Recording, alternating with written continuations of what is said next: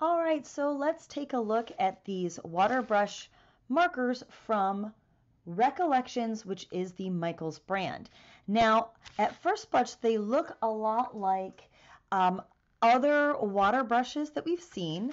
I'm just going to pick one up here and show you carefully that what you have is a true paintbrush style marker. It has the color indicator on the whole handle, which is very handy. It has a nice little indentation for your grip, and then you can see just how many bristles there are, that this is really a true brush style. It's a paintbrush is what it is. So I want to show you, I'm going to do just a little bit of swatching for you. And because it has so many bristles, you definitely get this kind of brushy, paint strokey thing.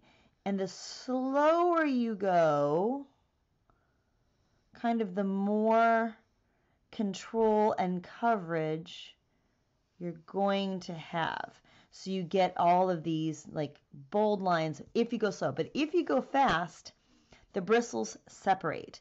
So that's the first thing I want to bring into you, is that it's not very juicy.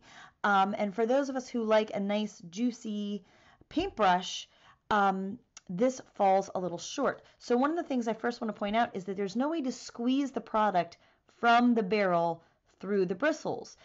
In many other products, you absolutely can do this. So for example, with the Jane Davenports, if you want a little more product to come out, you can kind of squeeze the barrel and force a drop to come out so that then you can actually treat it like a watercolor. Sadly, you cannot do this at all with this product. So it's just, you're kind of at the whim as to how much comes out at a time. So let's take a look at some of the color swatches. I actually created these color swatches for you on watercolor paper so that you could see how they work, and so that we can actually test them together to see how they blend once they've been put down. So again, we see that if you go slower, you can get some very nice brush lettering effects. You get the basic RG Biv color palette, and then a brown and a black, which I like. I like the fact that they include a black. And now what I'm going to do is just clean off my water brush a little bit, and we're going to test how they blend after the fact. So I can get them to lift and move, but as you can see here, they're not lifting 100%. Let me get some more water over here. And actually, in some cases, they're actually moving very little, which means to me that once they dry, they're semi-permanent, and they don't really want to go places, which is okay as long as you know that, and that's the effect that you yourself are going for. You can get a little bit of it to move and blend, but I wouldn't consider this 100% kind of a watercolory effect because you can't move it completely. I also did those swatches on a little bit of regular cardstock. This is just 85-pound weight, and we're going to do the same test here by just adding a few drops. We're going to let that sit for a minute. And as you can see, I'm seeing a reaction happening right away in this green. You see how it's already starting to move and kind of pull out? So that's good. That way it's letting me know that it is staying water reactive on the traditional cardstock, which is kind of surprising. So you will be able to get some different effects. All right, so for this next kind of live demo portion, what I'm going to do is kind of create a little ombre here. I've been a little obsessed with these kind of cards lately.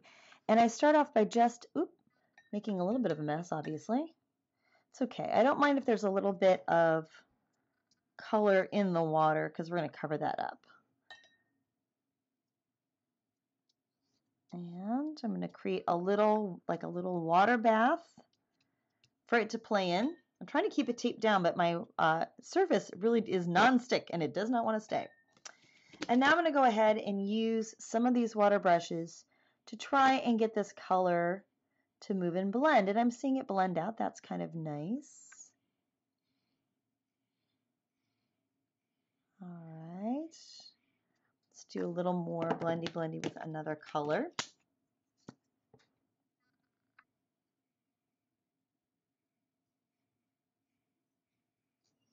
It's a little challenging. I don't know if you can see here on the bristles, but actually the bristles are starting to go kind of white where the product is leaching out of them, and it's not replacing very quickly into the nib, which I kind of consider an issue because, you know, at this point, we should be able to squeeze it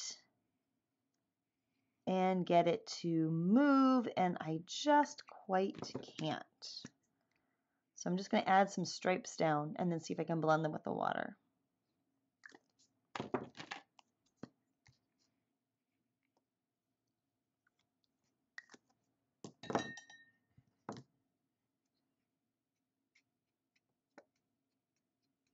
And again, these don't really want to move a whole lot once you put them down, so I'm really kind of disappointed with this effect.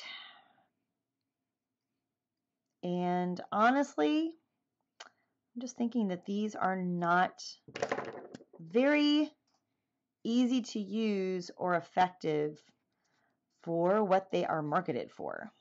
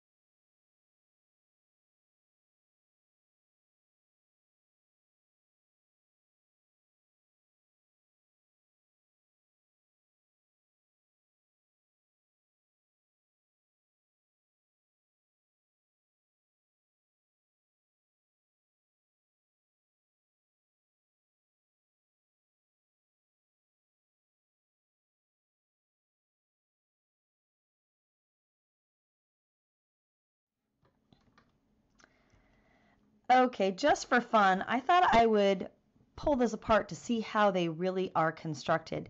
And what you can see here is that they really are built like a marker. Here is all of your ink into this nib, and here is the brush tip. I've completely destroyed it for you so you can see how it works.